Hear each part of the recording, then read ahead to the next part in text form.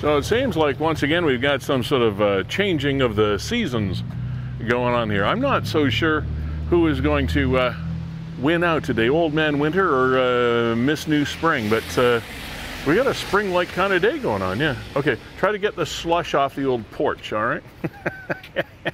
we don't need any lawyers. No, thanks, pal. Anyway, welcome to season 5, episode 3. That's about as much French as I know. Trois. Yeah, that's it. Season 5, episode 3 of Niagara 411 Live with Sterry. We are fueled by Gales Gas Bars, supported by Virgin Insurance Group, Ace Alignment, and our newest sponsor, Equal Wellness. And we are powered by WeeStream, Canada's premier streaming service. Just getting the old technological thing in place again here. And we are housed, as per usual, ladies and gentlemen, in the lovely Fiddler's Poorhouse, 149 St. Paul Street in downtown St. Catharines. Now, today started out with a very bizarre story, and frankly, we're still trying to get to the bottom of it. There was a school bus that I'm hesitating because we're not really sure what happened. It kind of had an accident. It kind of lost a wheel. It kind of hit a guardrail. And I'm saying kind of because we're really not sure exactly what happened. Finally, there were no kids hurt. That's a good thing. But initially, there were children on the bus. And it happened in Welland, Prince Charles Drive area in the Rose City this morning.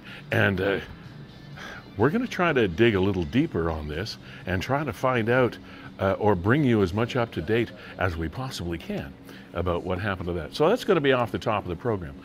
Also, one of Niagara's stars in the world of mixed martial arts. She's been with us numerous times, and we promised that we would keep you up to date and we would follow her career.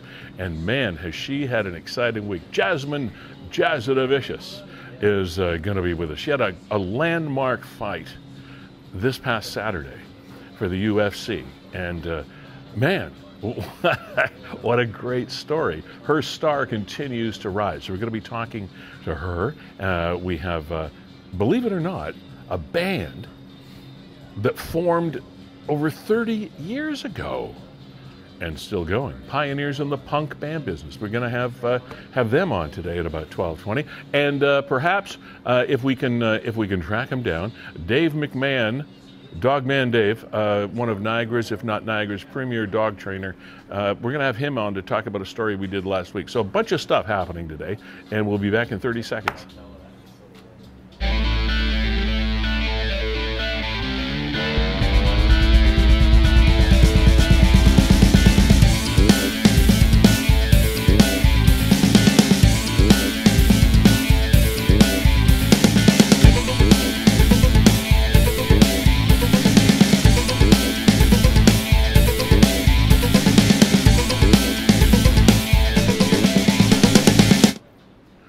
And here we go. Season 5. Time do fly when you be having fun. Season 5, episode 3, here on this January the 24th, 2024. Ladies and gentlemen, on the right-hand side of your screen in that little rectangular box is Kevin Jack. Hey, Kev, how you doing? I'm doing all right, Lee. Doing all right. Ready to dive into the program today because, as you mentioned, so much stuff. And we have a lot. Wild ride in Welland this morning. I mean, let's just get right to it. This wild bus ride, and like I said off the top, we're still trying to sort out exactly what happened and why it happened. Well, there's one of the shots of the bus. Obviously, there's a good deal of front cab crunch there in that post. Now, trying to track this story, this bus driver that had, look at that rip in the floor area there too. Now you see, this is something we did a while ago, and I learned something really, really good this year. Those 3 black lines on any school bus, on the side there, the 3 black layers, they're significant for something. The bottom black line is the floor of the bus. When you're on the bus, that's where your feet are when you're sitting when you're sitting in the seat, that's where the feet are. Then the black bar above that, you see where the stop sign is? The black bar in the middle is where the seats of the chairs, the seats of the seats are. So, and then the top bar is where the top of the seats are. So that you know if there's children in a school bus, you know where they're sitting, you know where their torso is, you know where their head is, you know where their feet are, and that's by design. All school buses are designed that way, and you'll see there's quite a good rip there along the floorboards at the front, just behind the cab of that school bus.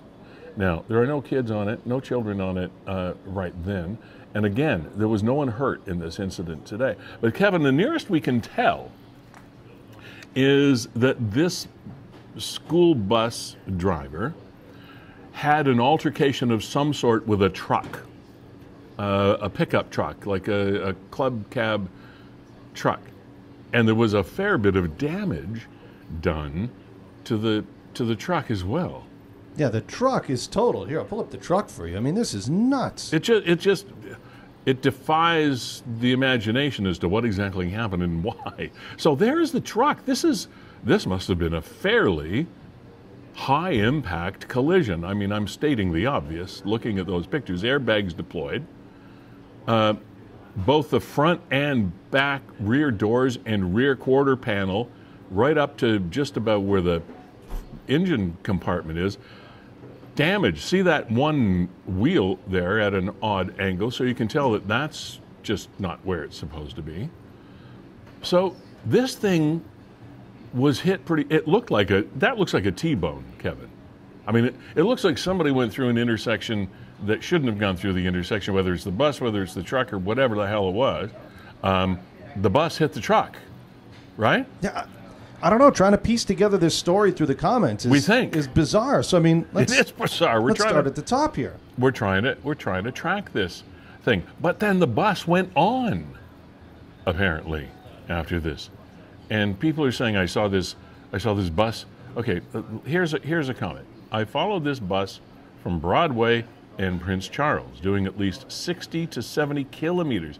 That's not that slow. I mean, it's fairly common city speed, to Feulled Road while on the phone with police. It was driving on the rim of the front driver's side with heavy body damage. The bus had dark tinted windows, so could not see in. Is that normal for a bus to have dark tinted windows? I don't know. The police finally got him to pull over with the assistance of another vehicle that came to a complete stop in front of him. Then he was blocked in by the cruisers. It was an older gentleman driving. Okay. Did you see it hit anything? Someone else said it was involved in hit and run. I stopped to assist the man, said he hit the guardrail. Okay, now here's another thing. Not just the truck. He said he hit the guardrail back on the Canal Road, and he just wanted to get the kids to school. And again, he was an older gentleman. All right, so there were children on his bus when he had some sort of collision. Was it a guardrail or was it the truck? Okay, now here's one. Chevalier MC says, Michael Pierce, yes, the bus hit my sister-in-law and took off. Her truck is totaled. Well, we saw pictures of the truck. She was just released from the hospital. She is very shook up, but she is okay. Thank goodness that, no wonder you'd be shaken up after that kind of a collision, on the driver's side of your vehicle especially. Right, so what happened here? Did it hit a guardrail? Did he hit a guardrail and then hit the truck? Did he hit the truck and hit a guardrail? Did he hit a truck and thought he hit a guardrail? But is the man suffering some sort of episode that is making him make bad decisions? He shouldn't. He said, I needed to get the kids to school. I mean, he had tunnel vision about everything that was going on, apparently, whatever it was that was going on, be it guardrail, be it truck, be it whatever. He had one thing in mind. He had, you got one job, get the kids to school.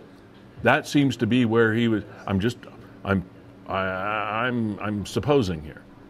If I'm wrong, my bad. But that seemed to be what he wanted to do. Irrespective of everything, come hell or high water, if the bridge don't rise, he's getting those kids to school. All right, her truck was 2 months old, brand new, and now totaled. She tried to miss the bus as it was coming into her lane, but it sandwiched her against the guardrail. All right, so now there's where the guardrail and the truck and the bus stories, pardon the pun, collide. We've got a bus, we have a truck that was apparently sandwiched between the bus and a guardrail, and the bus continues on its way. Wouldn't one call that a hit and run, Kevin? Trying to piece this thing together. I know, I'm sorry, but it's like, glad you're okay. Sorry about the truck. Says Kevin, we're going live at noon, Niagara Forum 11 Live, which is what we're doing right now. So anybody that can, Veronica, if you got that text and you can click on the link, please come and talk to us on the show. Because we need to try to understand what happened.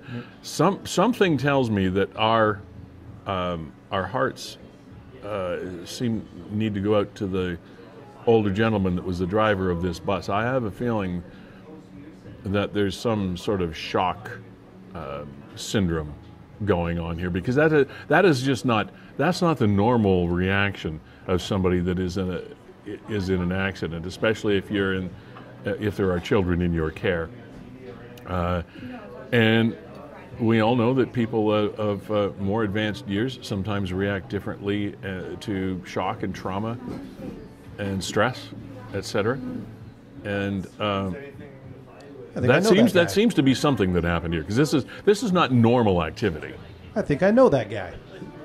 You know that guy? Yeah, I'm pretty sure that's Fire Marshal Myers of the Welland Fire Department. Well, that would make sense. I might see him tomorrow morning. You play hockey against this man, probably, or with him. Yeah, I think so. I think that's one of the Welland firefighters that I suit up against, so maybe I'll get more of the story. But here, Laura, asked the question, and other people saw it as well. I wonder if it's the school bus I seen driving. Sorry, people, there's no such thing as I seen. I apologize, Lori, for centering you out, but you didn't seen anything. You saw something. I wonder if it's the school bus I saw driving without a front wheel on Prince Charles an hour ago. Well, there probably wouldn't be two buses like that doing that, so I'm assuming it was. The bus was literally riding on the hub and bus frame. And then Colleen follows up saying, yeah, my husband and son witnessed it being followed down Prince Charles before being stopped on Feulled Road. Yeah. This is crazy. So did the bus driver hit a guardrail, or did he hit a truck and throw the truck into the guardrail? Because that's kind of what the truck damage looks like to me. It looks like a side swipe. Well, the earlier comment said that her sister's truck, or his sister's truck, was sandwiched between the bus and the guardrail, which has got to be traumatic as hell. But I guess the kids got to school. That's kind of consistent with this damage. When you said T-bone, I was thinking more side swipe. Yeah, because see, the panels aren't pushed in, right? Yeah, but that's, well, what panels are left? No, but I mean, and the damage is wider to me than if you just got hit by a vehicle. It'd be very focused. Right? Where this looks like the damage goes all the way from the front quarter panel. It's like they drove along together, touching or smashed into one another for a while. So does this bus driver... before they disengaged. Does this bus driver think that he only hit a guardrail when in actuality he sandwiched a... We're not really sure. Well, this is what I'm wondering. This is the... what a wild ride. My heart just goes out to everybody involved, including the bus driver, because there's something wrong. Was this a medical issue? It may have been either a mental or a physical medical issue, but he made a comment at some point in time. He was just trying to get the kids to school. And it's not. I mean, it's nice to be focused on your job, but that's not usually how you would react in a situation like that. So there has to be something different there. Gosh, but driving that far on a rim? Like, have you ever driven on a rim? I've driven on a rim. Oh, yes. You know you're driving on a rim, and if you don't... Absolutely. But like you said, he might have been focused. People deal with trauma in different ways. And you only do it for as long as you need to do it to get your vehicle off the road. You don't do it with a destination in mind. Yeah, this bus was involved in a hit-and-run accident earlier on Canal Bank in Welland. So there you go. Yeah. So the bus had some sort of an incident with the truck. Bailey's daughter was on the bus, Lee, and I think a lot of us are wondering, what about the kids? All right, so there you go. Bailey Marie says, my daughter was on this bus. Kids are seemingly okay, but pretty shaken. Lots of unanswered questions. I'll say, it would be interesting to talk to the children and say, kids, what did you see? The driver needs to learn that the wheels on the bus go round and round. Should have stopped when it fell off. Okay. It's not a funny situation, but there's one in every crowd, I guess. Probably stolen? I don't think so. I don't know. I mean, no way. People are just wildly. No. Baseless accusations. Yeah. There you go. Your driver's Switzer Cardi is the brand on the side of the bus. Well, that would be the owners of the bus line. Boy, oh boy. What a wild ride in Welland. And I would imagine that Switzer Carvey would have some sort of a statement once they figure out what the hell is going on, because they're the ones that employ these people to drive their buses. I'll sort by the newest. That'll get the newest comments. Newest comments. All right. It's all buried in there 40 minutes ago. Yeah. Oh, okay, so nobody's really saying much more about it. I don't think we know much more about it. 20 minutes ago, 18 Obviously, minutes ago. it'll be, to coin a phrase that we hear all too often, this incident is under investigation. Please call police if you've seen anything. Well, apparently, a lot of people saw quite a number of things going on here. But imagine seeing that, a bus full of kids, and it's on a rim. And it's pretty banged up, like sparking its way down. Yeah, it's already banged up. Wow. And that truck's a write-off. That's not getting fixed. Just 2 months old. We all know what it's like to have a brand new vehicle, right? You're happy for what, a year? I mean, for a year at least, you're saying... You don't even want to scratch on it for 2 months, let alone that. Oh, God. Oh, gosh. That's unbelievable. But not the only road related incident that we're talking about this morning. We have a few things that are related that we're going to kind of lump into this initial story that we're covering here today. Kind of do you call it a road rage or a parked rage or whatever it is? Fairview Mall in St. Catharines. This post comes from Catherine.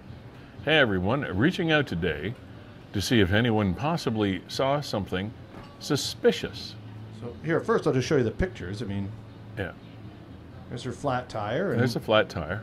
Okay, we've all seen flat tires. However, we haven't all necessarily experienced flat tires with a slash in it like that. This doesn't happen by picking up a thumbtack or a nail on the side of the road. So we're back to Saturday, January 20th, Zares, Fairview Mall, from 3:45 to 4:30 in the afternoon, somewhere in that window. Someone slashed 2 of my husband's tires. Okay, now if you're going to have an accident with 1, chances are it's not going to be an accident with 2. So yeah, somebody slashed 2 of my husband's tires. A white Hyundai Tuscan, or was that? Tucson. Tucson is what that should be, yeah. We are parked in front of Zares beside the handicap spot, not an expectant person spot. See, preemptively getting out in front. Hey. We were parked okay, yeah. We were in an okay place, yeah. We suspected it was a male, white, had a ball cap on, was driving a white van, Dodge or Caravan or something else. The reason we suspect this was, as we were coming off the highway from Costco onto YMCA Drive, this individual was tailgating us, zoomed around us, stopped at a 3-way stop by Home Depot, did not move for more than 30 seconds intentionally. My husband, who was driving, obviously honked a few times during this interaction or altercation. We both came up beside Zares. We turned right to go park into Zares, and the white van Co times Pat, whatever that is. The LCBO then circled back to find us and flipped us off. So give him the bird while we were walking towards theirs. He then tucked beside the LCBO in that little parking lot beside the store. Okay, got it. Down where the sub place is. We have contacted Zayres. They checked their cameras. Nothing could be seen. No cameras pointed that way. I'm at Fairview now, hoping to talk to the security people here. And I've also called the non-emergency line for the NRPS. Unless we can find video of this happening, this person will get away with it. Update. Fairview Mall security doesn't have any cameras at the location where our car was. LCBO also has no cameras. That kind of surprises me. Next step is to call the property manager of First Capital. We also asked our neighbors, and their cameras didn't pick up anything from the time we got home at about 5 o'clock in the afternoon until Sunday morning. So if you were at the Fairview Mall and thought you saw something off or suspicious, if you could PM me or comment below, that would be so helpful. Thanks again. And that is on Niagara 411. If you can help out, by all means, let them know. Kevin, we've all been frustrated behind the wheel of a vehicle. And I'm sure that while behind the wheel of a vehicle, we have frustrated other people by our actions, be they intentional or otherwise.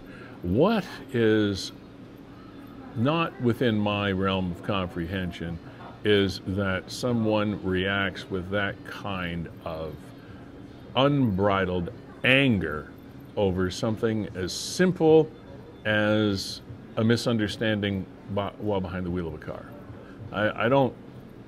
I really don't understand the reaction that some people. I mean, yeah, this is crazy. Why? Somebody was taking too long, or you thought somebody cut you off? So what? It happens all the time. We've all made mistakes when we're driving a car. Now, Lee, you were saying that somebody close to you had something pretty severe. Well, this was very serious. I don't know if you wanted to share this story. No, it's okay. No, it's okay. It's all right. It's important, I guess, in its own way. My son and his wife and family live in British Columbia. She has my daughter-in-law has a close friend, and her husband and family that live in Edmonton, Alberta. Well, this family was out. The Edmonton, Alberta family were out on the road. There was some sort of road rage or road traffic disagreement or whatever between these two people, two families.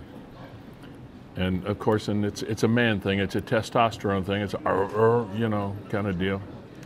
And so the husband of my daughter-in-law's friend gets out of the vehicle to approach. Both of these vehicles had stopped. Gets out of the vehicle, is walking toward the other vehicle, and you can tell probably just by the story that I'm telling that nothing good is going to come of it. Well, the fellow in the car in the front backs up at a great rate of speed, runs over this guy and kills him, dead. He's gone. Family's lost a dad and a father, and in one moment of insanity because somebody did something on the road because of whatever reason. Dead. Killed him. Now, it was probably, the altercation wasn't all one-sided. I'm sure both parties, including the fellow that is now deceased, thoughts and wishes of the family, played a role in this situation. And nobody entirely blameless, but for it to end in a death. People, this is how these road rage incidents can get out of hand. In this case, it's a slashed tire. Okay, you got a couple of slashed tires, and that's not fun. I get it. Believe me, I feel for you, and it should never happen. And I can understand you're pissed, and you want some compensation, and you want somebody charged. You want to avenge this somehow. Got it. But be careful how you react to something that may be completely out of proportion from what actually happened. Like, wow. Anyway, that was, and then we have. Yeah, we got Paulo here from Puddy, but you wanted to talk about the car that went through into Seaway Mall. Yeah, into the Heart Store. So we'll get to that later. We'll get to that later. Show, that was the third one. I mean, you talk about this bus driving on a rim, and then we got road rage up at Fairview Mall, and boy, oh boy, they're all connected. But so there's a band that now it sort of hails from three fairly disparate communities within Canada, Ontario and Quebec. Niagara Falls, Timmins, Montreal, sort of a mix of those cultures. But the thing about this band, the band is called Puddy, pioneers of the punk genre, if you will, and they formed in 1993. We're talking like 30 years ago, which is amazing. And the fact that they're still performing is even more amazing. They just played at Camp Cataract in Niagara Falls, just played a club in Welland not long ago. And with us is Paulo. Hopefully I'm pronouncing the name right. Paulo of Puddy. Did I get it right, Paulo? Yeah, you got it. I got it? Okay. Okay, so are you the leader of this band? What role, or are you just one that could get up early? Yeah, leader, I don't know.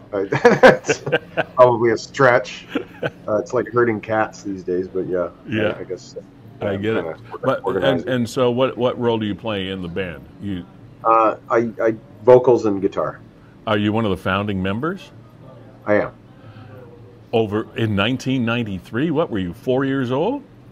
I was 16, 17, 16. Wow.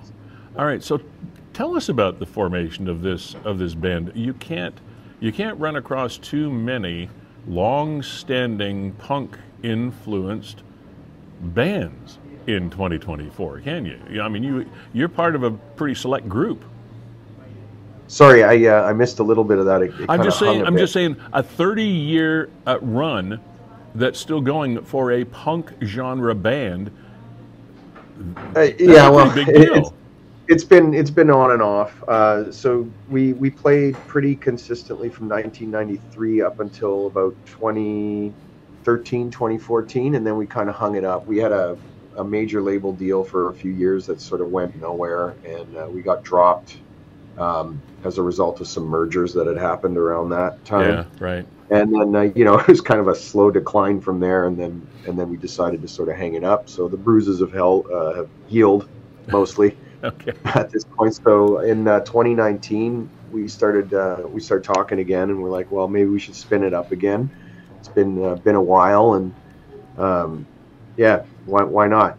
And so everybody was sort of on board. Okay. It all came about with somebody bootlegged one of our records on YouTube, and it got quite a few streams and a lot of nice comments. There wasn't anyone really slamming the band on there, which is unusual for YouTube, but we saw that, and that kind of, that one thing led to another, and we just started recording again. I had been demoing the whole time, so there was a lot of material to sort of sift through, a lot of crap. But eventually we came up with a bunch of songs that we can call an album, and then the pandemic happened, and so there were delays, but yeah, we're kind of, we've got it sort of up and running now. All right. So, the genesis. What were you doing in the meantime? I mean, you guys must have had day jobs, doing something. Oh yeah. JV is a mechanic in a mine up in Timmins. Okay. Eric is a personality of sorts on TV. He was a VJ on Music Plus, and now he does like movie and music reviews for Global and stuff like that in Montreal. Eric, who is that? Cohen. Okay. He's our drummer, yeah. Okay. And I own a small post-production and animation company. I've been doing that for about 10 years. We do mainly ads, a lot of PetSmart commercials, stuff like that. So interesting. That's great. That's great stuff. Obviously, you're either calling from your home studio or a studio, because I see you've got the axes hanging up on the wall. Yeah. This is my work / audio studio, yeah. All right. Now, so you're performing now on and you're from here?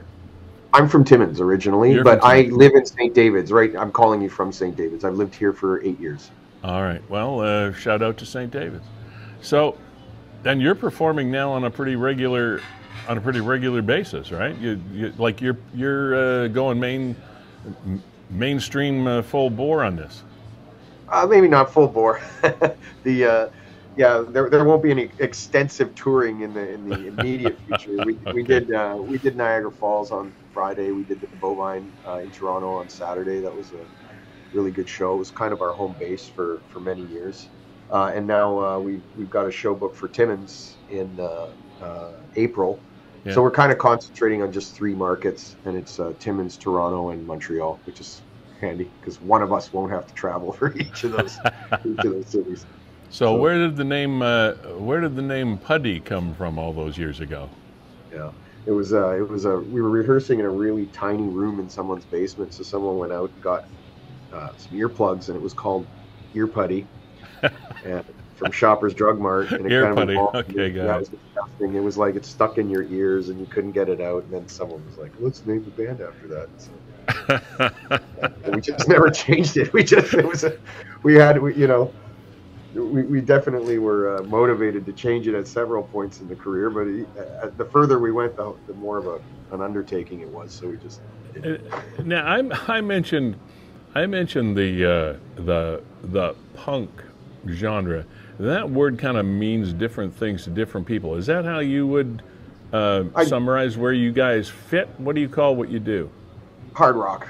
It's pretty. It's like mid-tempo stuff. We don't really. I mean, punk sort of. Yeah, it's such a broad term now. It's like a wide net. Yeah, we don't even know what that means anymore.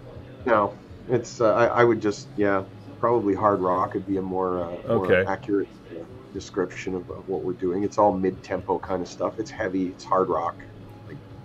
Okay, but it doesn't slide too far, or does it anywhere into the metal genre?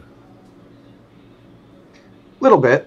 Yeah, I think there's definitely like Black Sabbath influence for sure. Like maybe 70s metal. Not really the more modern stuff. That's a little more extreme. We're more melodic, I think, most of the time.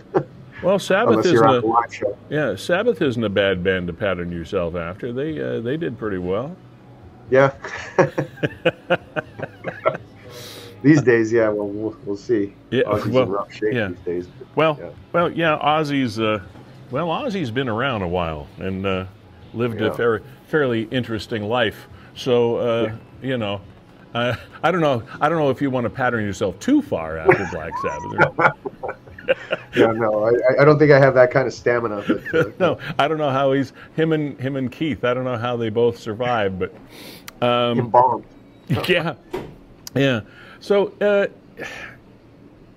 where do we find you in your concerts or around? How do we find out where to come see you? Because I think it's really cool that we've got people of your generation, if you will, that are still out there doing it. It's awesome. Thanks, Lee. You can find us at puddy.tv, and we're on like all the social platforms and stuff too. So if you just you usually have, because the name is a bit of a weird one, you'd have to search for Puddy Band. Usually that'll bring us up somewhere on the list of results. But puddy.tv is sort of our main sort of hub. Now, do you have and you have a selection of albums or tunes or whatever? I'm assuming that we can access as well from various like Spotify's or whatever. Oh yeah. We're on all the streaming services, and we just launched a new video with the new single on January 5th. The video's on YouTube, and again, you can link to that through the website. And which video is that?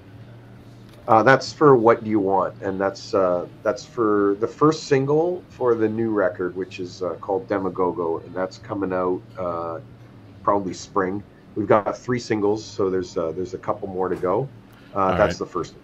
Okay, Paulo, I don't know if you're aware of this, but on this program, we do something at the end every week, which we call Play Us Off the Stage, and we have a Niagara-connected musical act of some sort, and their video as the very last act of our program, and that plays us off the stage. And today it's going to be you in that video, What Do You Want? So we're going to be highlighting that at the end of the show. So that's just wanted to let you know that. Oh, awesome. Thank you. You're welcome. Lee, I just want to pop in here and just get to change directions because I'm always interested in people in Niagara doing really cool creative things. And you mentioned when you're not on stage with Puddy that you've crafted this business for yourself. You mentioned a post-production and an animation studio. How does a guy living in St. David's, from Timmins, settling in St. David's, how do you become an animator? How did that happen? I find that interesting. I went to school at Sheridan. I'm going to say Sheridan, yeah, 95 to 2000, and then out of there it was several careers. It was full-time music for a while. Then we got dropped, and I ended up working in the post-production, but print in the basement of Sony. They felt bad for me because I didn't have a job, so I learned a lot of skills there because it was night shift and there was very little to do for quite some time. So, and coming out of that, I ended up getting work as an illustrator, which is what I went to school for.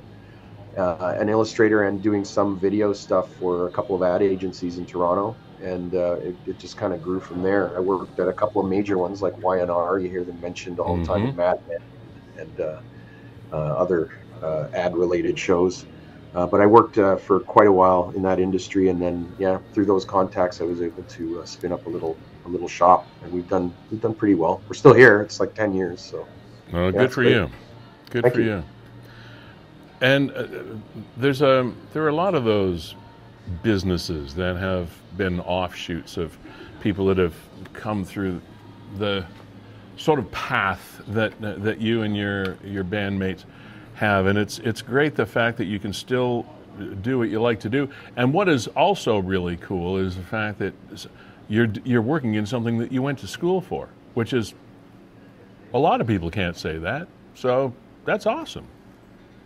Yeah, there's been hasn't been a very direct career path, but definitely always in the same in that same sort of same world. Nothing is ever that linear. There has to be the odd twist and turn along the way. Well, I just want to send kudos because it's not a linear path, but you're a creative person, and it's cool that you have all these different outlets, and some of your creativity bleeds out through your instruments, and some of it bleeds onto the screen. And I just think that's really cool, and it gives hope to other people in Niagara that are looking at this and don't really fall into a STEM path per se. And they're wondering what is my path going to be, and I think they could look at somebody like you and say that's pretty cool. We can talk about a lot of the negatives of modern technology and social media and all of those things. But the fact that those of us that are in that sort of world, you can do that from anywhere, including St. David's, which sends a great message to people. We're actually hiring right now, so if there's any post-production or animation artists out there in the area, feel free to send me a message. Well, if you need any voiceover work for any of your works, there's this guy right here. Fantastic. Yeah. All right. Thanks, Paolo. What's the name of your animation studio, Paolo? We just left that out. Sure, it's badpixel.ca. So badpixel.ca. Awesome. And we actually did the video that you'll be playing out. So. All right, and we're going to do that. We're going to play Puddy's video, What Do You Want, at the end of the program, as I said, to play us off the stage. Say hi to your band members and everybody, and congratulations on a hell of a run. Keep it going, and keep us posted, and come back and talk to us sometime. Absolutely. Thanks, Lee. All right, man. Take care. Yeah, you too. Cool story, Kevin. That's a neat story. And we just had to flash this up before I talk about our very, very loyal sponsors who we've been neglecting so far in the show, and I'm sorry about that. I had to put this up up today. This is your cuteness overload pick of the week. Now, doesn't that look like a stuffy that would be sitting on your 6-year-old's bed? That is a real, living, breathing dog. Right there. Is that like if you see anything cuter than that this week, I defy you to tell me what it is. There's nothing cuter. What's the breed on this? That's a Pom. It's a miniature Pom. Pomeranian? As far as I know. I think that's what it said in the description. Yeah. Oh man, that thing's And he needs he's a little gun shy, so he needs a quiet home to be in. Doesn't like, you don't want to put him around other dogs and cats and stuff. But anyway, I had to show that to you. He's at the Humane Society. Gales Gas Bars Limited, thank you very much for being our premier sponsor here on the program. Locally owned and operated for 3 generations. Gale's here to help you with all of your petroleum needs, and this is a very, very busy time of year for those of you that need their services. They've got 11 service stations, full as well as self-serve, 4 convenience stores, wholesale fuel delivery, home heating delivery, oil lubricant delivery, one-stop call for all of your petroleum needs. And they just recently won an award from the Convenience Store Operators Association for their service in that part of what it is they do. So thank you to Jessica Friesen and her entire staff and everybody at Gales Gas Bars Limited for supporting this program. Verge Insurance, another born and bred Niagara company, which are those that we like to support here, whether you're home, auto, business, whatever. Verge Insurance Group can help get you the coverage and the rates, etc., that you are looking for. Ace Alignment, also one of our, they came on board with us in season 4, and glory be, they're hanging in there with us in season 5. Janice Puddy is the owner-operator of Ace Alignment, been in her family for a long, long time, this business. The 2 dudes that run the place and are excellent at what they do, Darren Miller, Matt Crompton, go in and say hi to those guys. Specializing in wheel alignments and brakes and suspension. You can get your MCO motor vehicle inspection done there. And for all and all of your automotive needs, by all means, stop by and see them. They're on North Street in St. Catharines, just behind the new police station. It's on Welland and Geneva there. They're right around behind there, a little street called North Street. That's where you'll find Ace Alignment. And our brand new sponsor is Equal Wellness Services, and the genesis of Equal. Thank you. This is their 2nd week with us. They didn't boot us out after a week, so that's a good sign. It started with Audrey Wall, and it's still her business. She still runs it, and she's expanded into a much wider wellness services string of services. But it started out with foot care, and that's how I got to know Audrey. They're experienced nurses, have postgraduate education in foot care, and can help with anything and everything to do with your feet. A lot of people have, and I had this too, like a toenail thing, one of the ugliest toenails on the planet. You know what they look like? Well, they deal with things like that, and calluses and corns. It's just great foot care. I go there myself, so that's really the genesis of their business. But they've expanded to do so many things now. They're on Vine Street, by the way, just between Scott and Carlton. And right now there's still a laundromat sign there, but they're so new with the Equal Wellness Services branding that they haven't got their new signage up yet, but they will very, very shortly. But there's free parking, easy access from the QE and the 406, and so many things. I'm just looking at the services here. Nursing foot care, skin assessment, osteopathy, compression wear, and many other services. So check them out.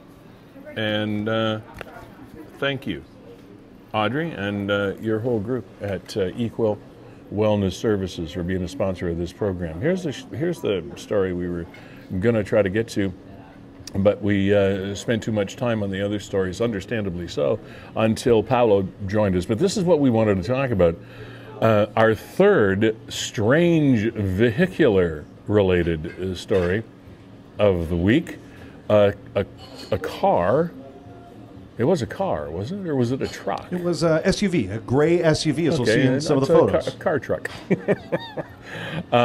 Slammed into and broke through the wall of a store at the Seaway Mall in Welland.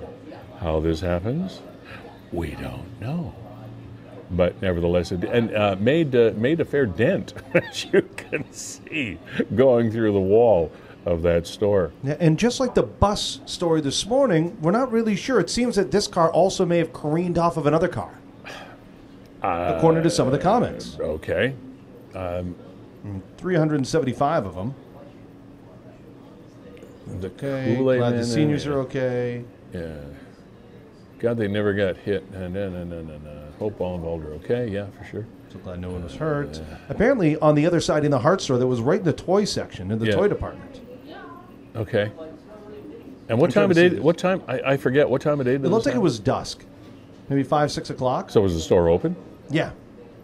The store was operating and open when a vehicle came through the wall. I mean, here's Emily says, "Hi. I work in the store and was there tonight. I'm very, very glad to hear that the couple in the other vehicle. Other vehicle? What other vehicle?" Yeah, and as you see, I put some comments in here. I wanted to see if we can get anybody on the show to just elaborate, because, like I said, we still have some questions. Yeah. But she said other. Was there more than one vehicle? That's the one. That's a pretty high-end SUV, is it not? Is that a Beamer? Yeah, it looks like a Beamer. Yeah. It's my guess. So this a BMW X something or other, X5 or something like that, smashes into a wall. One, again, has to wonder what was happening with the operator of the vehicle behind the wheel. This is not something you just... One of two things happens. You're going for one pedal and you hit the other pedal, and then you lose control of your trajectory. All right, that's something that can happen. Or there's a medical issue and somebody loses control of the vehicle because of that. Could also be like we saw there at the Rainbow Bridge, like sudden acceleration. Maybe the pedal gets stuck. I had a car with a sticky pedal, and I found myself in that situation once. Oh yeah, it started revving out of control. But back in the old days, though, Kevin, when you and I had those cars, I had one too. The technology was very, very different. The accelerator technology was super different than it is in these vehicles. I had a car that had that problem as well, and when I found out what the deal was, it was such a low-end technology for such an important piece of equipment. There was just one spring about that long that connected from the accelerator pedal that kept it on that spring, kept the play in the accelerator pedal, and it was attached to, of all things, the manifold of the car. What happens to the manifold of a vehicle when you're running, in case you don't know, is the fact that it gets really, really hot, right? So if a piece of metal, that the hook on it like that, gets really, really hot for a really, really long period of time, guess what happens? It breaks. Then there's no spring left in the spring, and your gas pedal goes to the floor. Well, I don't believe that is the kind of technology we're dealing with today, because things have progressed a lot farther than that. But who knows? I don't think that's what happened in this case. With that kind of vehicle, I don't think so. It just, but that's just me. That's a guess. Now, here's something, and I don't know if it's telling or not, and it's from the comment, and we're trying to find the comment, but I remember reading it that said that it was a lone male driver, and after he exited the vehicle, after he crashed through the wall, he exited the vehicle and fired up a smoke. Is that something or is that nothing? Because people commented, said, I remember when I got in an accident, I must have smoked a pack of cigarettes in half an hour. Well, people that are smokers, that's the go-to stress relief, right? So I don't know, but they were talking. But it said it was a lone driver, a lone occupant. Yeah, a lone male driver. So that other reference. But then what are the other comments about? I hope it's the older couple or the older. I think it sideswiped another vehicle. So there had to have been more than one vehicle involved here. Because those two scenarios don't add up. Yeah, I remember, again, there's 300 comments, so it's tough to sort through them all, but it seems as though it maybe careened off another vehicle in the parking lot. It sounds like that. Sounds like there was something going on. And I think we found a photo here of the driver.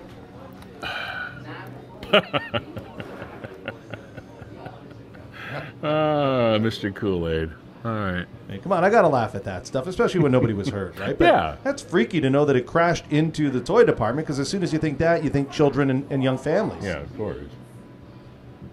Sir, you can't park there. I saw that. And of course, people getting into the comments about how poorly built the wall is, because of course, they're engineers and inspectors. Door crasher sale, you're going to get there. You can't park there, bro. Yeah. All right. Okay, here you go. I was there. The guy who drove in was actually totally fine. He walked right out and smoked a cigarette. The car drove right into the toy section of the store. I didn't see the couple in the white car, but an ambulance did attend to them first, and the lady that was in it was very frantic and crying. I have no clue if she was hurt, and after that I left. Well, that's a terrible trauma that someone has to go through. The man mentioned the pedal getting... Well, okay, Kevin, I retract what I said. The man mentioned the pedal getting locked after hitting the older couple. Also, the older couple's car didn't look that bad, but I was right next to the mall and the couple was a ways back, so I don't know their physical condition. So, a pedal, maybe, could it have been a floor mat? Maybe, because that happens sometimes in this weather as well with people that have floor mats in their cars. It might not be mechanical, it might just be something functional or malfunctional inside the vehicle. It is. I was in really bad accident. First thing I did when I got out of the car was smoke. I smoked a whole pack within an hour. I was in so much shock. Yeah, that happened.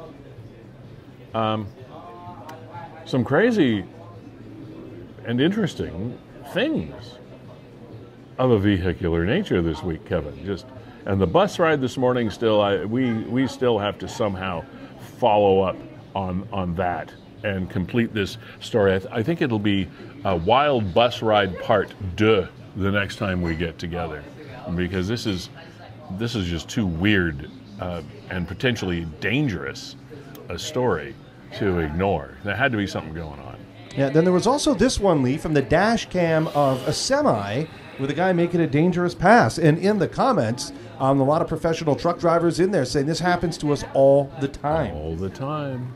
And these are the people that cause carnage on our roads. Here comes a vehicle, going to come on your left-hand side, left-hand lane. He's passing the truck, and oh, yeah, baby, that's tight. Now you can see this is York Road, Niagara-on-the-Lake, and it looks like probably the outlet mall just across the other side, just to give you an idea of where we're talking about. Now, people in a hurry going nowhere. Follow the rules of the road. And that looked like a solid line. Does that not look like a solid line to you? Not here, not right where they're making the pass, but you can see that there's not right another... where they're making the pass, but by the time they pull in, there is. Absolutely, and there's another vehicle. Keep watching. Right there. Yep. Now is a solid line. I guess he got in just before the solid line, but the point is, it's too much of a chance to take. Well, also, look, where is he getting? Or is she getting? And how... You could see that there's another car up the road from the truck that it's got to slow down for. And you're going nowhere. You passed one vehicle to get behind another one. You're coming up to the Glendale cutoff there, I think, right? Yeah. And there's a corner, there's stoplights and traffic lights, and that's where that diamond exchange takes place. You're not going anywhere through there at 80 kilometers or 100 kilometers an hour. And they're probably speeding to begin with. Idiot. You can see right there. Idiot. 2 days ago. 2 days ago, 7 o'clock. There's a little timestamp down at the bottom left. Yeah, and you know the truck driver who's got the dash cam on there is going, as you say, I see it every day. Just because somebody doesn't want to be traveling behind a truck at the speed limit, you don't want to go, heaven forbid you travel the speed limit. And I feel bad for truck drivers. I mean, Lee, have you ever either driven a truck or towed a vehicle or anything like that? Yeah. You know that your comfort is that gap that you leave between you and the car in front of you, and then us motorists always squeeze in there because we see an opportunity. Yeah, as opposed to a safe distance between these vehicles. And the thing with truck drivers, I know I've never driven the big rigs, but I know a number of people that have had careers that do that. And the thing when you're up in one of those vehicles, is you can see what's happening on the road miles ahead. You can see the traffic happening, you can see things developing, and you kind of know when there's going to be a problem. A lot of these drivers will tell you, you can see it coming. And oftentimes these tractor trailers that are involved in these accidents, they don't have a lot of them don't have a choice. Yes, do they make some mistakes? Yeah, sure. But in most cases, somebody else is causing the problem. Case in point, that massive tanker spill that happened on the Queen Elizabeth Highway in Beamsville area of last week or the week before. That was a truck rollover that ended up closing that highway for a long period of time for cleanup, etc., and it had nothing to do with the driver of the truck or any fault of that operator. It was the other people, those other people, us other people in cars that cause these things going on. It's Lee's super excited. We've got Jasmine Jasudavicius. Oh, she's sitting there? No, she's coming up in about 5 minutes. Yeah. But boy, oh boy, did she steal the show there at UFC 297 in Toronto. What a story. What a story. Now, hold off on that, Lee. I'm not going to tell the whole story. Okay, I thought you were going to tell the story. No. Okay. No, I'm a professional. I tease these things. Now, anyway, Jazz, of course, just to get a little background. Jazz, of course, is a very, very accomplished mixed martial arts fighter. She is from St. Catharines, and we have been tracking her career for, 2-3 years now here on Niagara 411 Live. And that's her in a righteous, I just won this thing strut around the ring. But there's a lot more to this story than just another fight and just another win, which it was for Jazz. So we're gonna be digging into that a little bit deeper when she joins us in a few minutes. Incredible. I want to send a big thank you to the EMS palliative team. We had a call this morning. We needed help. They came immediately, listened to what is happening, and made the calls to get the ball rolling for help and support my dad, and we needed. They treated us and the situation with respect and dignity. They were friendly and took the time to get the job done. They went far above and beyond by cleaning off the cars, shoveled and salted. These two ladies were amazing. When I find sorry, some of the sentences don't make sense. I will post on the appropriate, when I find where, I see. Okay, where to post this, It was just a misspelling, okay. When it's I just nice. So often there's so many negative stories about healthcare and healthcare delivery and everything. Yeah, of course. I waited this long and so on. So it's nice when people say, hey, when I find where to post this, I'll post on the appropriate site, but sending our gratitude. And it's always nice when people take the time to congratulate and thank people that don't get a lot of thanks, at least in public.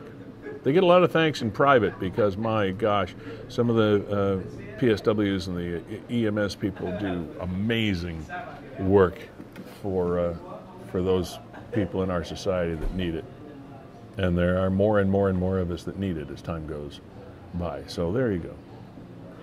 Again, want to thank our sponsors of the program here today. Our premier sponsor of Gales Gas Bars Limited, locally owned and operated for 3 generations, and they still do great work to support our community here around Niagara. Born and bred here in Niagara. Also, Verge Insurance Group, thank you very much. Home, auto, personal insurance, whatever it is that you need, home insurance. Call them and they'll make sure that they get in touch with the people that can help you get what you need at the price you can afford when it comes to your insurance coverage. And again, a Niagara company, as all of our sponsors are, Ace Alignment for all of your automotive needs on North Street in St. Catharines. We thank them for continuing to sponsor us from 23 on into 2024. So check them out. They're on North Street and good guys. They'll just I stopped by, and actually I had a thing I was going on with my car, and I thought I wasn't quite sure what it was. Stopped in, asked a question, didn't charge me any money, said, I think it's probably this. I don't think we can help you because I don't think it's that. I think try that. And they were right, and off I went. So God bless them. Thank you. And also our newest sponsor, Equal Wellness Services. Call today for all kinds of information on foot care is where this Equal Wellness Services began. But they have so much to offer now, and they've expanded. There's a machine in particular. I want to mention this quickly. It's called a Cioscope. And one of the very, very few, if not the only place in Niagara, where you can take advantage of this. It's a skincare related high-definition camera. It takes about 5 subdermal photos.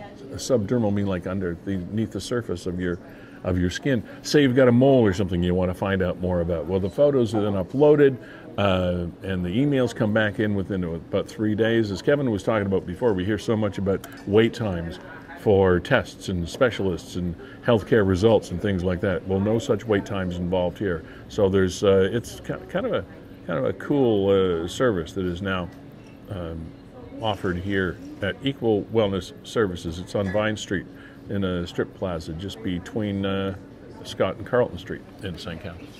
And so we thank them for joining us. This is the second episode of sponsorship for Equal, and we thank Audrey Wall and her gang for supporting the program. Kevin, what's going on with your guys? We have been remiss in asking you about WeeStream. Again, you were at Niagara Falls City Council last night, that I know. Yeah, long one last night as they passed their 2024 operating budget. So much was debated, and after 5 hours and 20 minutes, I think they put forward a 3.95 levy increase.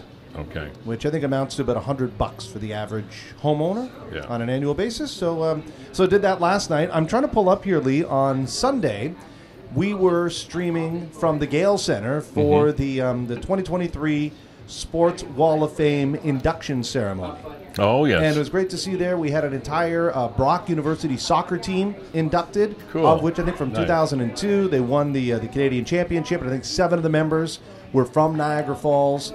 We had some soccer players, we had some contributors, some builders, and things like that. So absolutely packed house, and let's see if I can pull something up. While Kevin's doing that, you may have seen along the crawl along the bottom of our broadcast there the fact that we had scheduled Dave McMahon, dog trainer extraordinaire, for a chat today, but he is in transit. He's on the road, so it's sometimes a little bit difficult, as you can imagine, to communicate through this forum when you're traveling. But the reason we were going to have Dave McMahon of McMahon's Dog Training Academy located in Niagara Falls on the program is because of a story that we touched on last week with regard to an aggressive dog story at the dog park, which is a section of Fireman's Park in Niagara Falls. And I know that Dave has very, very specific views. Being a dog expert, has very specific views on off-leash parks for dogs, and I wanted to chat with Dave at that. But obviously not easy to do today with him being in transit. I just wanted to let you know what was going on there. Yeah, and Lee, we're just waiting on Jazz as well. She confirmed with us yesterday for 1 o'clock today, but as you know, she's training. She's got a lot of media demands, so hopefully she's just gone long with her previous interview and is going to squeeze us in here in a couple of minutes. We do have some footage from her fight, and I want to get to that. I mean, if we don't grab Jazz, at least we can look at the ass whooping that she handed down on Saturday. But if you want to see here, so here is some footage from the Sports Wall of Fame induction ceremony on during a time as Sunday. UB Bull in the top goal, Andrea Sports Wall of Fame recipient. Yeah, as you see, packed house. Yeah. And this girl, oh my gosh, what a resume.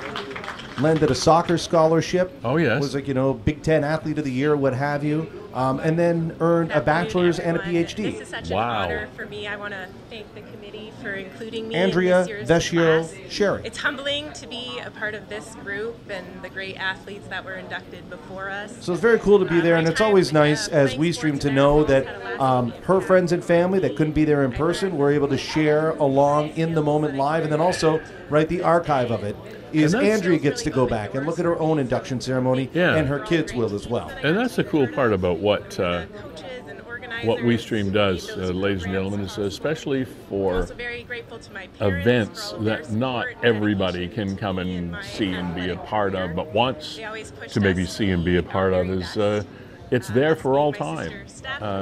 Professionally done, easy peasy to watch. Everything is done for you, and all you have to do is click on everything's on YouTube forever and ever.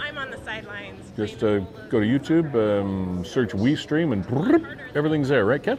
Yeah, absolutely. And this one lives on the City of Niagara Falls website, so not everything lives on our YouTube channels, but if you go to all of our partners that we work with, you can find all this stuff. But of course, you just Google City of Niagara Falls, you can find Sports Wall of Fame. Now, I have a funny feeling that in about 15 or 20 years, we're going to be live streaming an induction ceremony for our next guest. And she's ready? Jasmine Jasudavicius. How are you today, kiddo?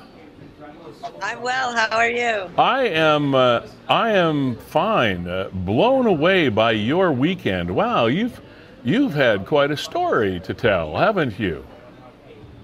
Yeah, it was a wild weekend. So, I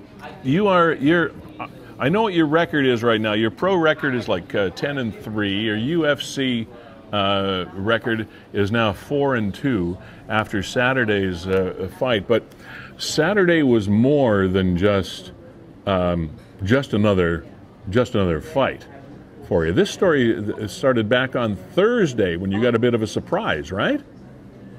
Yes. Tell us about that. It was Thursday, right before the day before weigh-in. So I normally fight at 125 pounds. We signed a contract and agreed to both fight at 125 pounds. So I got a call from the matchmaker on the afternoon before weigh-ins, and right when you see the matchmaker call the day before weigh-ins, you're not happy. You're like, ugh. So that sinking feeling. He calls and says, hey, Priscilla, she's not going to be able to make weight. Kind of like, what's the plan now? Because I could turn down the fight. There's so many options at this point. Right. And so I said, okay, my team's just going for lunch. Can you talk to them? And I trust them with everything. So what? They go to lunch, and I just lay down, try to pretend this isn't all going on. There's back and forth all afternoon, trying to figure out what weight we're going to finally fight at, because we wanted 130, and then she couldn't do that, then 132. And so it got to the point that there's so much back and forth. They're like, okay, we're just going to make it 135. We know for sure she's going to make the weight. It will just be up a weight class. And let's just go. Let's get to the scale. And let's get this fight kind of happening. So I was already, ready for the adversity. So what does this really mean, other than technical? What is the potential downside of you weigh in at, what did you say, it was going to be a 120 weight class? 125. 125. All right. So what is the difference to you as a fighter, potentially, to have to all of a sudden bump up a weight class? Well, the whole time leading up in camp, I've been dieting and making sure that by fight night, then I would be 125 pounds. That's part of I don't walk around at 125 pounds. So there is a process of getting your weight down to compete at that weight. And so if I knew I was fighting at 135 pounds, then I would have just kept the weight on and then be able to train through camp comfortably and not be dieting, not have to sacrifice. But we agreed upon this weight. That's our normal weight classes. And she must have had a problem making weight. So the whole back and forth. So you normally, so she was quite a bit bigger than me going into the fight night. Well, this is kind of where I was going with this, as well as the fact that if somebody's carrying an extra 10 pounds or 8 pounds or whatever it was, theoretically there's a bit of, and I say theoretically, a bit of an advantage there, correct? Exactly. There's weight classes for a reason, and yeah, she's a power puncher, and her having that extra 10 pounds behind each punch is significant. Or if she's trying to grapple, like having 10 pounds on somebody, 10 pounds. You have to remember it's 10 pounds of muscle. It's not just like 10 pounds. It's real. It's more like 15, 20 pounds. It's real weight, yeah, for a fighter. So. Was there a little bit of angst on the side of your team like this? I mean, this girl knew that she was going to be fighting in this weight class. She knew that she was going to be fighting you. It didn't come up like 2 weeks ago. She was probably supposedly preparing this fight for quite some time. Yeah, we signed the fight like I think 8 weeks or 10 weeks prior, so there was plenty of time. So you must have been pretty pissed. Oh, I was very, very angry because it was over Christmas. I didn't get to enjoy all the celebrations with my family. I didn't get to enjoy any of the food. Like, I almost had to skip over Christmas this year. So I was already fueled going into a fight week. Okay, so now you've decided to go forward. You go into weigh-in day, which is Friday, and you weighed in at, I'm assuming, 125, 124, whatever. She weighs in at what? She was 133.8. Yeah. Like when we weighed in, I think on fight night she was like 148. I think they said. Okay, and you weighed in at what? I waited while I was like drinking water on the scale, trying to get up to 135 pounds. I weighed in, I think, 133. But on fight night, going into the fight, I was only 136. All right. So now, flash forward to the real deal. And we're in Toronto, 297. And you, Abs... You know, say what you want about violence in sport or whatever, but I mean it's a mixed martial arts is a violent pastime.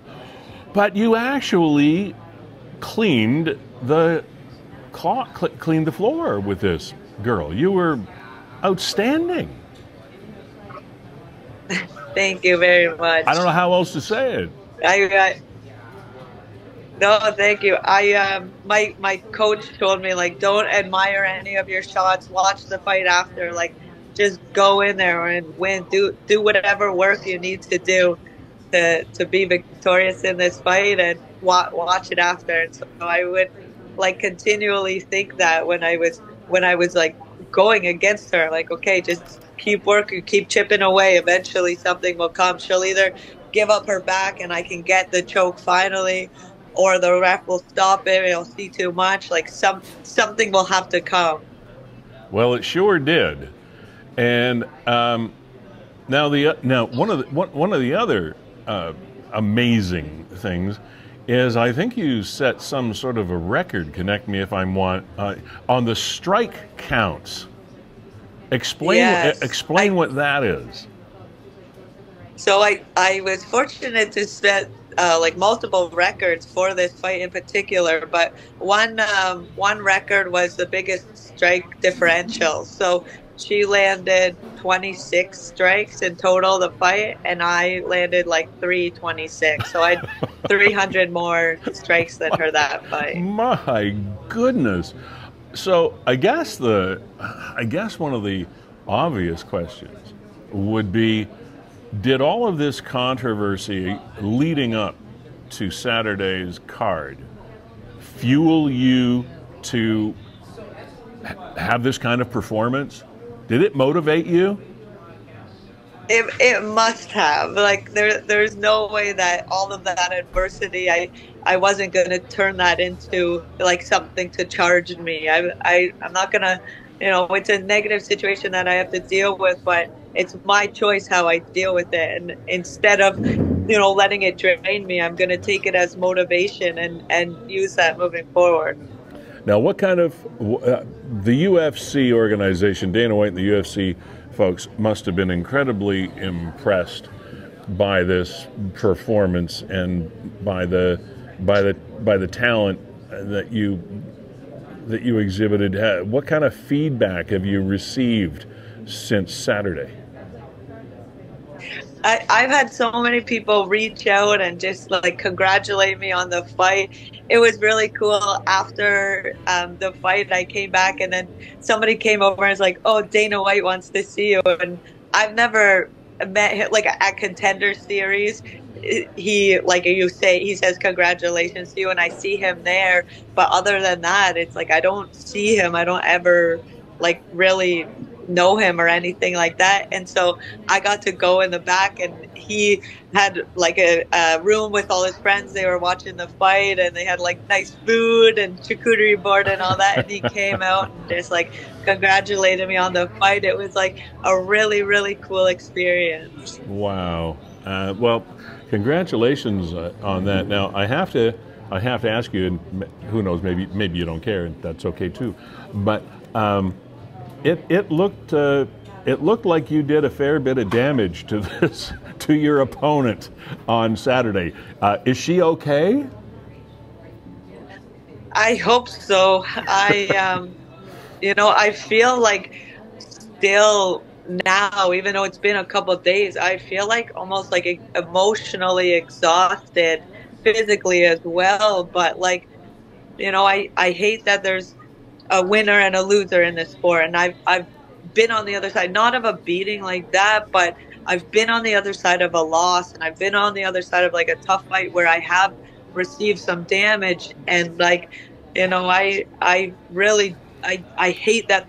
For me to feel like this, she has to feel the way that she does, and but I understand that's an unfortunate byproduct of the fight game. Well, it's the nature of the beast, is it not? Well, especially when you've got, I mean, when you've got a strike differential of 326 to 26 or whatever the heck that crazy number is, she's got to be feeling something. But again, that's what you get into this for. That's the the risks and rewards when you step into the ring. So it is what it is in the world that you've chosen to live in. Okay, so, and as you mentioned to your mom, when we talked about this before, when it comes to getting bruised and cut and damaged and hurt, etc., I'll never forget a quote that you mentioned on this program is, yeah, I get bruised, but I heal fast. I'm a quick healer. Yeah. See, this was from the fight. It's almost gone. Yeah. Well, you look great. Lee, I want to ask. Go ahead, Kevin. Turn myself up here. I want to ask Jazz. I mean, I've seen descriptions of this fight as one of the top 5 UFC fights ever, one of the most brutal fights in UFC history. First of all, did you win any fight bonuses, or because you were a prelim? Yes, I did. I did win a fight bonus. He gave out 2. I think I got performance of the night. Wow. I did get 2. Another girl got one as well. But and what does that do for? What does that do for you? What does that do for you? Changes my life. You know what I mean? That's another another sign that I'm doing the right things within the sport. And if I just continue on the process that I'm doing, train hard, train as if I lost that fight, and keep going back in there, and don't get too high on the highs or too low on the lows. Yeah. So Jazz, with all the attention from Saturday night and that brutal victory was just awesome. Does it feel like you just burst onto the UFC scene now? Like, are you getting attention from all corners of the globe? Yeah, it's kind of weird. Like, I went to the grocery store yesterday, a girl recognized me, so that was cool. Are you here in St. Catharines now? Yeah. Oh, that's so awesome that you're being recognized. So cool, Jazz. Very happy for you. Indeed. Okay, this is how we always end one of these chats. Other than what you said is continue to train like you lost the last fight, don't get too high, don't get too low, etc. So the training continues. And in your world, the next fight is not yet set. That comes with time. How does that process going to go now? Will you be more in demand after this past Saturday? How's that going to work? I'm not too sure. So I always tell my coaches and my team, give me a week. Don't talk to me about any fights for a week. Let me just rest. Good idea. So I know that they're chattering. I can hear them back and forth. I can hear names and everything. But yeah, I trust them wholeheartedly. So we'll see. I'm sure on Monday morning they're going to be like, "Okay, Jazz, this is what we're thinking." Is there somebody that you'd like to meet? You must have a list. There's multiple girls. Like I just got ranked. I think I was put at number 15 now, so I'll take anyone who's ranked above me. Ideally, I would. We'll see. I don't know yet. We'll see who I'll get matched up. But I want to keep climbing the ranks until I get that belt. Jazz, what about the weight class? Like, you moved up a class. Is there any talk in your camp about staying at that class? And does it look like there's a straighter path to a UFC title shot, a weight class up, or are you moving back down? I mean, I'm definitely going to move back down. I think I'm like a little bit undersized for 35. That being said, I for the right matchup, I would do it for sure. Or, if it's a short notice thing, then I would definitely be open to that. And I'm happy that, this kind of, it gives me more options like that for the future. Well, now 125, that's the flyweight, right? That's right, yeah. Yeah, and then you were fighting what, bantam against this girl? Bantamweight. Yeah. Yeah. Wow. It's funny too. I have fought at the weight class even lower, 115 pounds. So I fought at all three weight classes now, 15, wow. 25, 35. Well, just from what I've seen, now I know you said in this fight you were like weighed in at 136 or whatever, but a lot of that, as you mentioned, is probably water weight or whatever.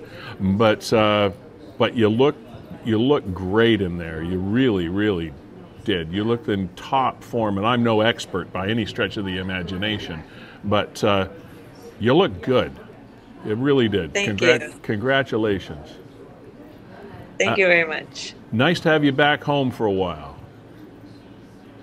Yeah, it's nice to be back home. I got the cold. It seems like it's colder in Toronto than St. Catharines, so I'm glad that I'm in St. Catharines back. Yeah, well, Toronto's had a bit of a tougher winter than we have so far this year, but that's not unusual considering where we lived, like tucked underneath Lake Ontario, and well, you're home where you belong. That's awesome. Exactly. That's what I was telling everyone there. I'm like, you guys come down the highway an hour. It's a lot warmer. All right. Jasmine Jasudavicius. I love to call you Jasudavicius because, boy, that's kind of what you are. But also a wonderful person. I mean, you don't just walk around and beat people up for fun. But it's a great living, and God bless you. How is this sweet girl, that same girl I saw tearing the face off of that other girl on Saturday?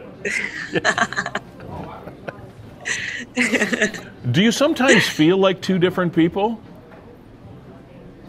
Yeah, I do. I feel like on fight week, it's like there's a transition that kind of like happens, and it's weird because after the fight, I feel like you almost like transition back because like you almost have to turn off emotion on fight week because you can't like see them as a person. So it's like you just got to shut that down a bit. And it must be difficult to do that, and that's part and parcel of the training, I suppose, too. Just focus on the goal. Yeah, it's all encompassing. It's all part of it. Amazing. Well, we'll keep in touch with you. You keep in touch with us, and only brighter stars ahead for you. That was what an amazing story this last fight is. If you've got nothing else to tell your grandkids, this weekend was one of them. That's for sure. Yeah, it was a wild night. Yeah. Grandma, was that you? Yeah, it was me. That's pretty cool. All right, Jess, you enjoy the rest of your downtime, and whatever happens next, you know we'll be there. Thank you. Awesome, great. Always great chatting with you. Thank you very much for having me. Take care, kiddo. Yeah. All right. Wow. What a story. What a story. And so good at what she does. And again, I've said this before, I'm not really, personally, a fan of training people to hurt other people. It's not something that I think about as a great lifelong pursuit. But as we were just talking about, if you're going to do it, if you're going to be in that world, and it's a very big and popular world, you might as well do it well. And she sure does. And good for her. Kevin, we want to thank our participants in the program today. We're going to have Puddy, a band with some Niagara roots as well as Montreal roots and Timmins roots, and the fellow we chatted with, Paolo, runs an animation and production studio out of St. David's, out of his home in St. David's in Niagara, and their band formed in 1993. That's 30 years ago plus, and so after some downtime, they have reformed. They're playing again. They just played in Niagara at Camp Cataract not too long ago, had a show in Toronto. They've got just about an entire new album that is done there. Paolo is saying they're about 2-3 songs short of a full album right now. But their newest video is going to be the one that plays us off the stage, and we're going to do that. We're going to do that right now. It's called "What Do You Want?" This is Puddy. Kevin, as always, from WeeStream, a pleasure to work with you. This has been episode 3 of season 5, Niagara 411 Live with Sterry. Have yourselves a fabulous week and weekend. Cheers. Here's Puddy.